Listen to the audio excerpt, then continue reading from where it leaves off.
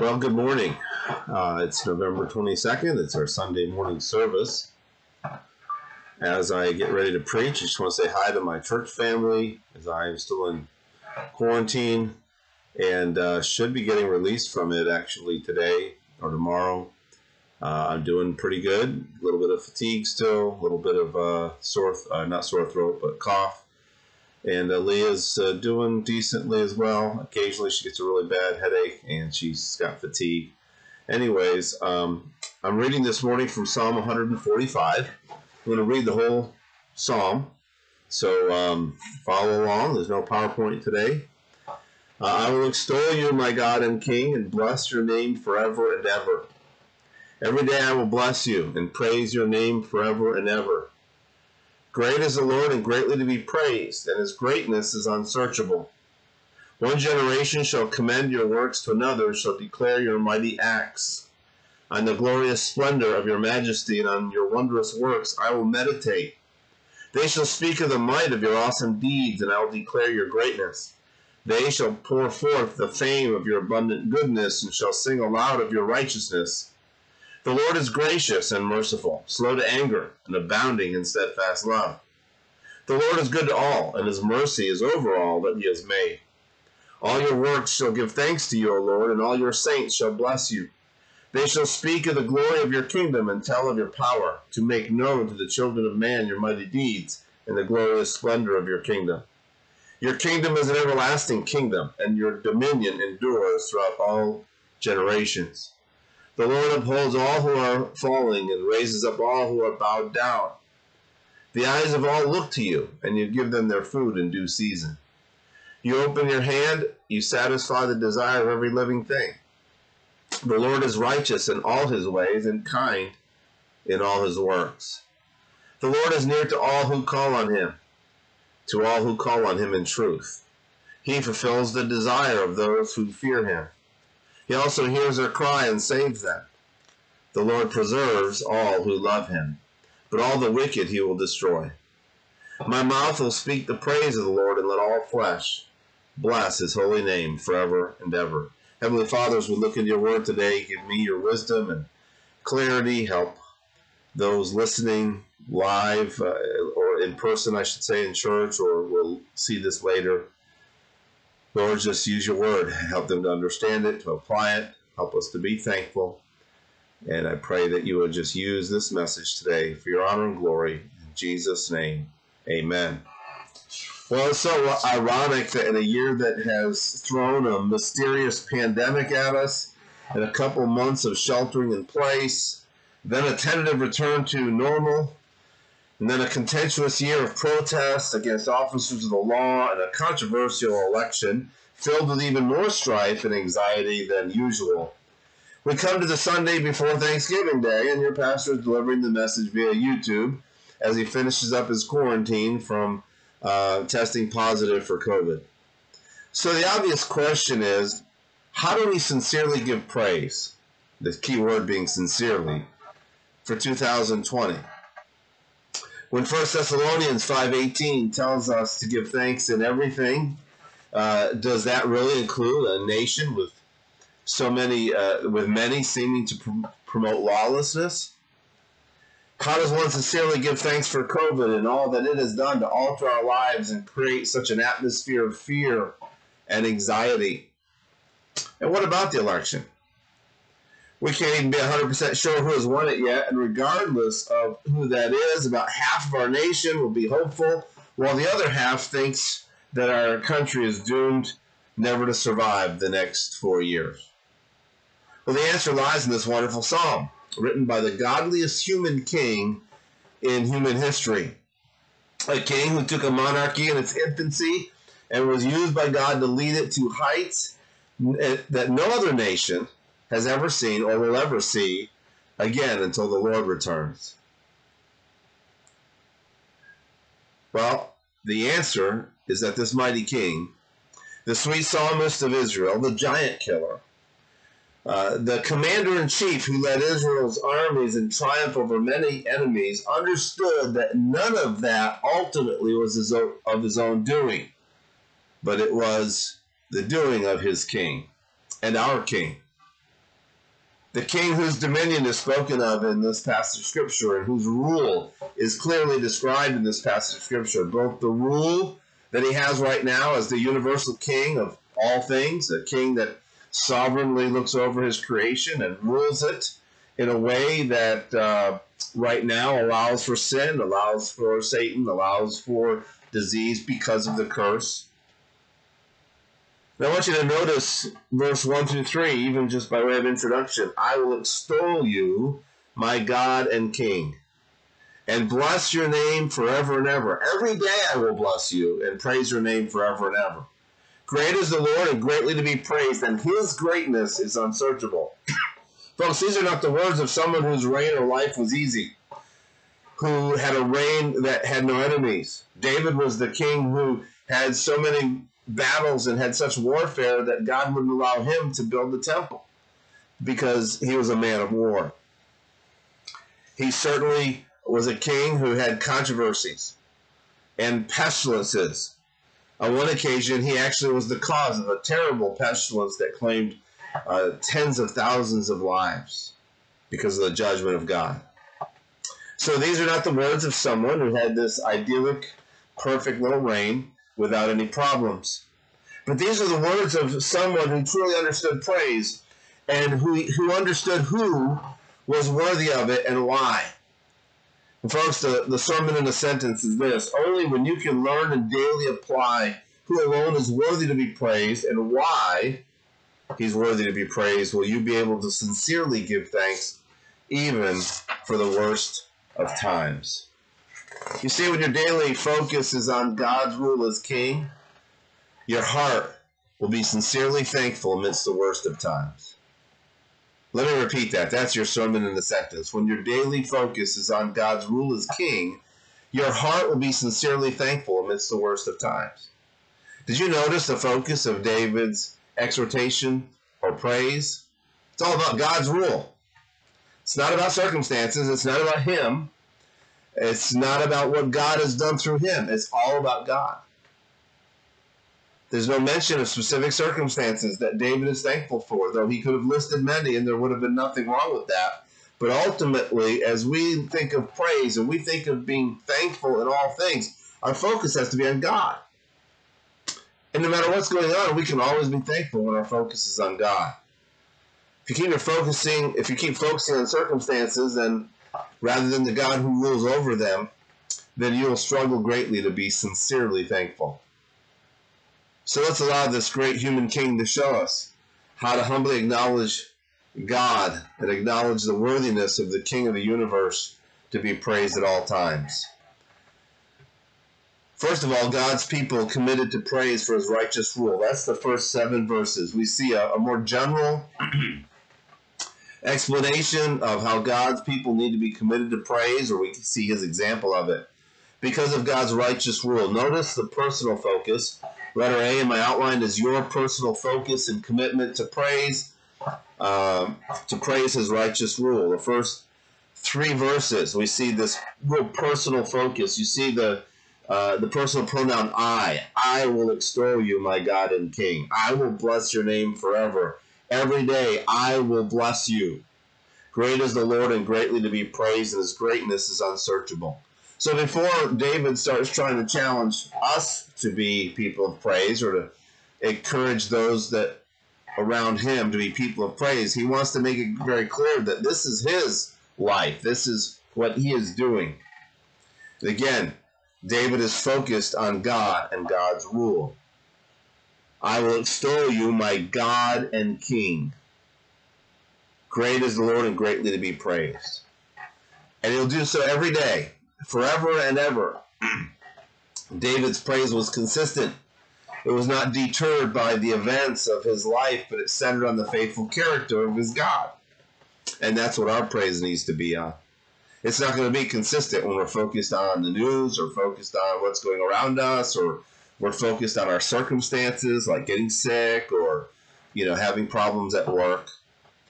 So the real application right away is this: your daily focus is God, his sovereignty, his glorious rule over the world and over our lives. Is that your focus? Or have you gotten your eyes off of the true king?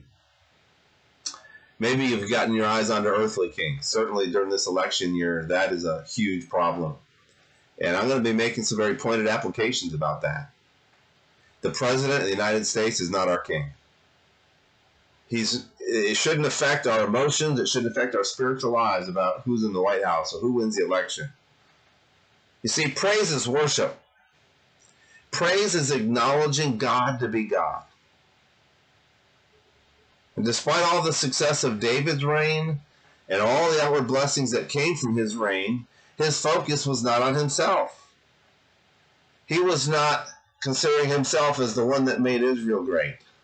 He knew it wasn't him. He was an instrument. He was a tool, just like we've been seeing in the book of Daniel. Nebuchadnezzar was a tool. And God has to remind him several times and humble him for him to learn that he's just God's tool. And God brings us leaders who are instruments. I'm trying to resist using the word tool because that could have a double meaning, a little pun, but no pun intended. Whoever is the next president of the United States is simply a tool, an instrument that God's going to use. He may be using him to exalt our nation. He may be using him to humble it. But either way, we can praise God because that's God's plan.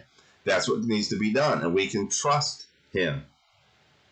So I wonder, a little application, very pointed one, I wonder what God thinks of all the praise, or I can say it this way, of all the credit, including that people, including Christians, give of their human leaders and their governors and their presidents. We're to respect them, the Bible says. We're to pray for them.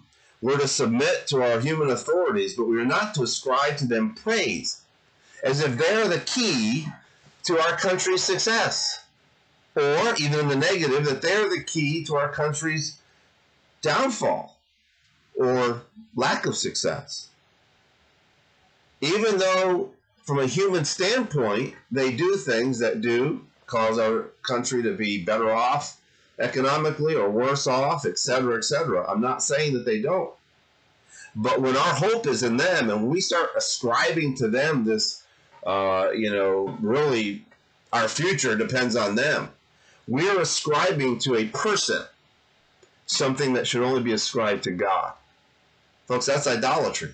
Idolatry 101. Idolatry is when we ascribe praise and honor to someone or something that belongs only to God. So if you think America's been in better shape the last 4 years and you're ascribing that all to Donald Trump, you're committing idolatry. When you look at the future and whoever's going to be president and you make decisions about what your life's going to be like as if, they're in total control of everything, that's idolatry. Plain and simple. You may not like me saying it, but I don't care because you need to hear it. God is the king of the universe. And so when our focus is on him, we can be thankful for what's going on. We can praise, we can trust, we can be totally sincere and not just, I've got to say I'm thankful because that's what the Bible says. But everything else about how I act and how I think and what I say in general conversation demonstrates that I don't really trust God with this. I'm struggling. Praise is worship. It's acknowledging God to be God.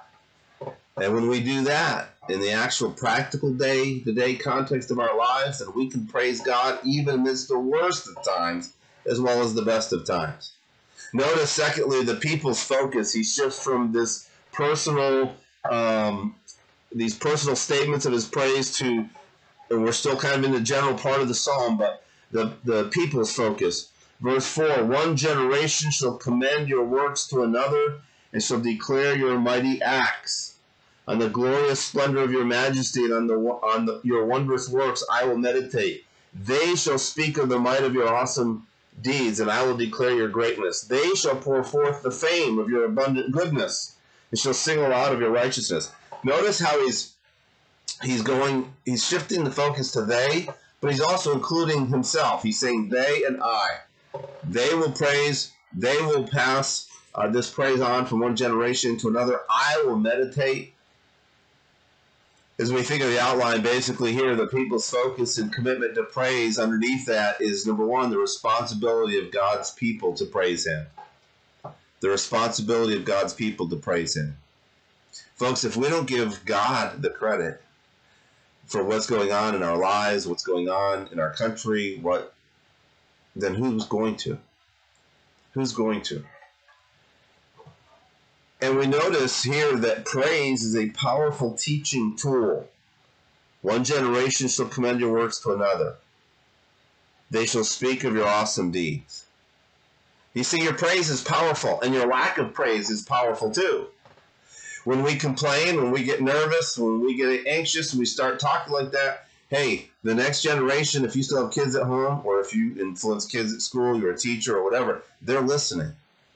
They're reading your posts. And they're learning something about who your trust is in.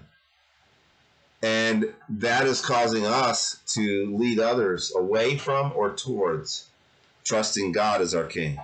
So based on your words, not in church, but your general conversation, your praise to God or lack of praise to God, what is the next generation learning about God's rule?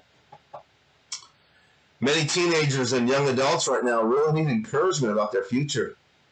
They're worried. Parents are worried. COVID-19, is this going to be around forever? Are we going to spend the rest of our lives having to be socially distanced and wonder if we can get through a school year in person? I mean, all these things. Imagine what this is like for teenagers and young adults and college students. Well, their focus is only going to be shifted towards God and God's rule if those older than them, those more spiritually mature than them, are focused that way. They need to be taught, just like I'm reminding you and teaching you where our focus needs to be. That's the responsibility of God's people to praise him. And secondly, under the people's focus and commitment is the reason for God's people to praise him. Look at verse 10. All your works shall give thanks to you, O Lord, and all your saints shall bless you. They shall speak of the glory of your kingdom. See, this is the reason for God's people to praise him, is that God rules. And there's going to be a shift in this psalm. I believe verse 13 especially is that shift where we go from this general rule over the universe to the eternal kingdom that we have to look forward to. Verse 13 says, your kingdom is an everlasting kingdom, and your dominion endures throughout all generations.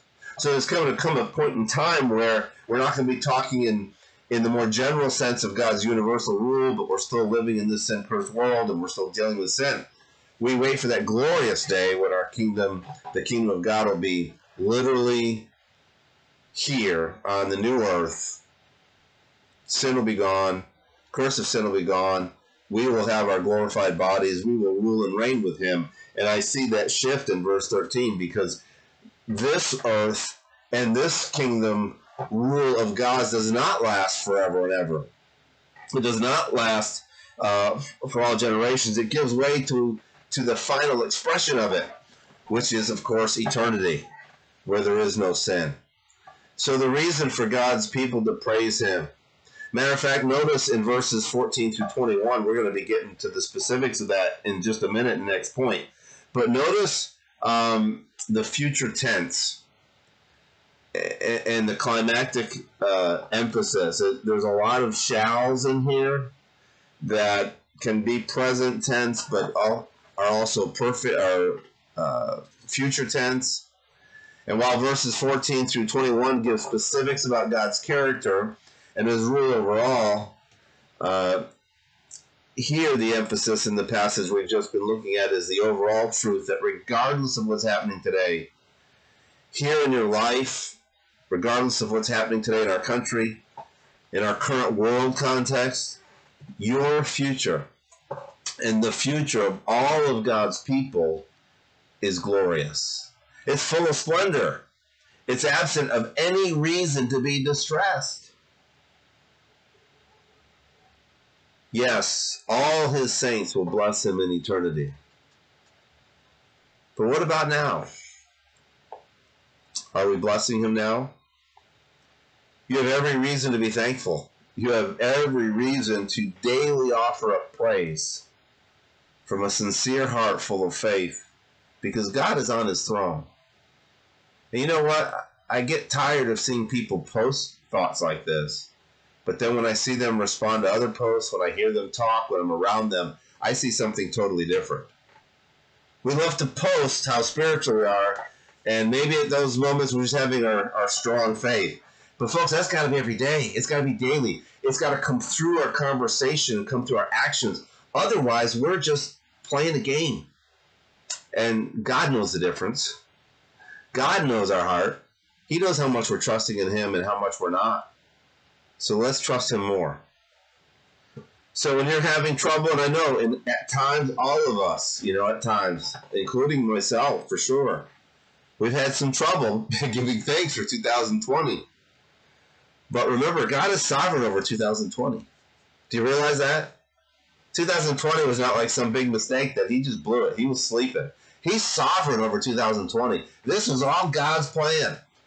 Now, how God's plan works with people's evil and sin, you know what? That's another conversation.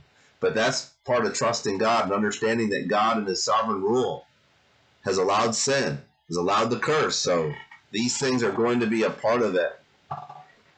But through it all, God has purposes for this. And we may not like some of His purposes, because His purposes often include judgment. Certainly, these kinds of things are bringing some kind of judgment. I'm not making a statement about judging a particular person or a particular country, but God judges sin. And if you don't like that, if you think that's some kind of crazy notion, then I urge you to study the Bible more. And God brings throughout time, always has and will until His coming, will use diseases and leaders and different things to bring judgment. When your daily focus is on God's rule, your heart will sincerely be thankful amidst the worst of times. So let's get into now the more specific part of the psalm, and that's the second main point. The character of your king and his kingdom is the basis of your praise. Let me repeat that. The character of your king and his kingdom is the basis of your praise. When our focus is on our king and his character, how he's going to rule, what he's like, and what his kingdom is like, both now and especially in the future, then we won't have a problem with our praise. Do you ever wish we didn't have to go through elections every 4 years? I do. Wouldn't it be great just to have a really good, godly president and let him stay in office indefinitely? Now, just so I'm not misunderstood, we don't have on either side of the coin a really great, godly president. One might be better politically than the other, but I'm not talking about either of these, our president or president-elect. I'm talking about a really godly man who loves God, who's really good politically and spiritually and so forth. Wouldn't it be great just to let him stay in office? Now, for those of you who think our system is best and a monarchy is frightening, well, that's something I agree with you, only because of the potential to have a wicked king. You see, the ideal I just presented isn't going to exist, is it? Oh, but it will. It's called the theocracy. It's called Jesus Christ being our king and literally dwelling upon the earth in his eternal kingdom. You see, that's God's best form of government. And even though monarchies to us are not a good form of government, they're not only because of sin. But a monarchy where God is the monarch, we call that a theocracy, that is the ultimate form of government because we can't lose. We're always going to have the absolutely holy, righteous God as our king. And the psalm gives us a great look of what kind of rule we actually enjoy today that we lose perspective of. Because God is in control, because God is sovereign, as well as what we're going to enjoy now. So let's run through this. First of all, God's universal rule that we enjoy now.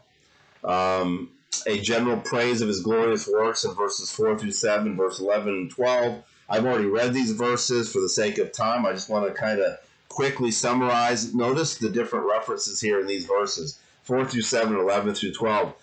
And notice his mighty acts. We see the emphasis of his majesty, his mighty acts, his wondrous works, his awesome deeds, his greatness, his abundant goodness. He's good to all. He's gracious and merciful. He's abounding in steadfast love. These are all things that are true of God that we see flushed out in life today.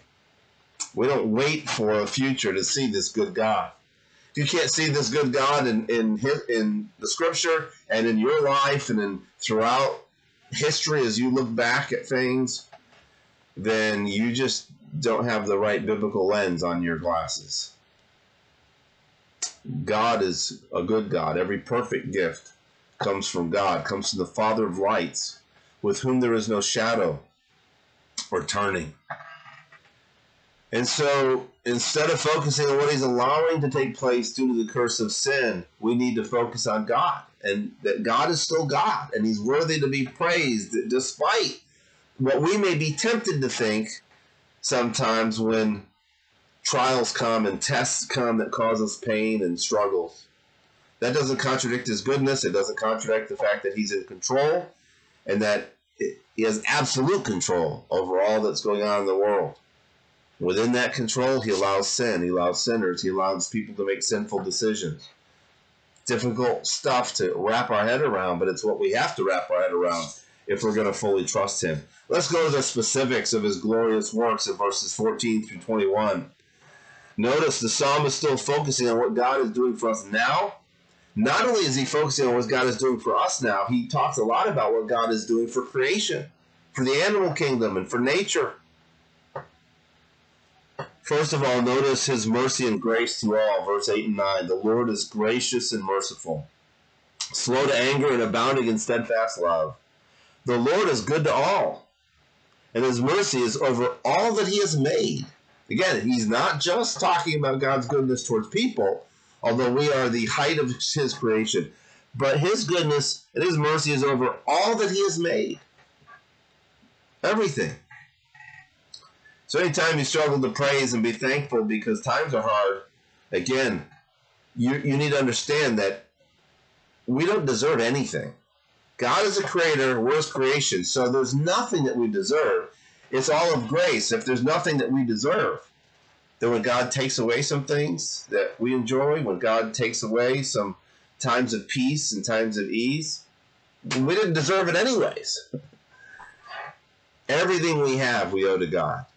Our health, our lack of health, our finances, our ability to meet and worship, the ability just to enjoy going to a restaurant and having a nice meal, those are all blessings from God. You know, this entire pandemic has really shown us what we take for granted, hasn't it? When we were sheltering in place and we couldn't meet, man, we missed church like we've not missed church on a normal day. We miss it sometimes, but not like that. I miss being around the young people and teaching them. And I think all the teachers and the students missed us. That was fun to see. But we miss things that we take for granted. I mean, just being able to go to a restaurant and eat. We couldn't do it for a while, and we really missed that. Those things aren't like life or death, at least that one. But again, it's not until something is removed from us that we really appreciate it like we should. And so sometimes it's just good to have that perspective on trials, that we can realize how much we take for granted. And if we take something for granted, we're obviously not being as thankful for it or praising God for it like we should. Psalm 116, verse 12 and verse 17 says this: "What shall I render to the Lord for all of his benefits to me?" Then verse 17 answers the question. "I will offer to you the sacrifice of thanksgiving and call on the name of the Lord." I want you to be looking at your Bible right now to verses 14 through 21. Look at all the alls, A-L-L, that's in this passage. The Lord upholds all who are fallen. He raises up all who are bowed down. The eyes of all look to you, and you give them their food in due season. You open your hand, you satisfy the desire of every living thing. Again, not just people, but every living thing. The Lord is righteous in all his ways and kind in all his works. Are you circling them? This is what I do. Your Bible should be something you're free to write in, and anything that can help you understand it better or to highlight things. He fulfills the desire of those who fear him. He also hears their cry and saves them. The Lord preserves all who love him, but all the wicked he will destroy. My mouth shall speak the praise of the Lord, and let all flesh bless his holy name forever and ever. What shall I render to the Lord for all of his benefits? Well, Psalm 145 has just listed several of them. And at the top of the list is salvation, is his grace and his mercy. That's what verse 8 emphasizes, his grace and merciful. He's gracious and merciful, slow to anger, and abounding in steadfast love. God has poured out his gifts to us, which is what grace means. And at the top of that list is salvation. If you're not saved, you're not going to be able to be thankful. Not in its fullest sense, because you don't know the Lord. You know of the Lord, but you don't know the Lord. So I want to challenge you this morning out on YouTube and anybody in our congregation. Are you thankful to God for sending his son to die on the cross for you, for your sins? That's where your whole spirit of thankfulness needs to start, is to be saved, to be trusting in him, to be trusting in his mercy and his grace and his son, Jesus Christ. Secondly, we see that we need to be thankful for the specific blessing of his strengthening of the weak and the wayward. Look at verse 14. The Lord upholds all who are falling and raises up all who are bowed down. This year certainly has had a lot of people bowed down a little bit. We're struggling. It's difficult to keep our praise, to keep our faith strong. But this truth goes way beyond some of what we've been dealing with, regarding the pandemic and so forth. It really goes to the people that are really at the bottom of the barrel for other reasons.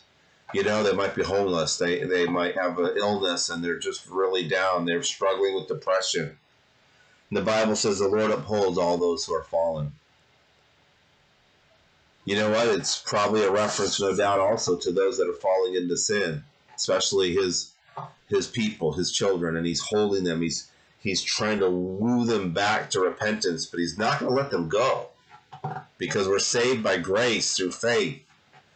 And that grace is a gift of God that we shall not lose. So if you're in that place today, you need to remember what verse 8 says. He is slow to anger and abounding in steadfast love. So his strengthening of the weak and wayward. Next, his provision for all of his creation. I love this. Verse 15, 16. The eyes of all look to you, and you give them their food in due season. You open your hand. You satisfy the desire of every living thing. Well, it's hunting season, as you know, and it's the peak of hunting season. And I've really struggled this week. I've not been able to get out and go hunting.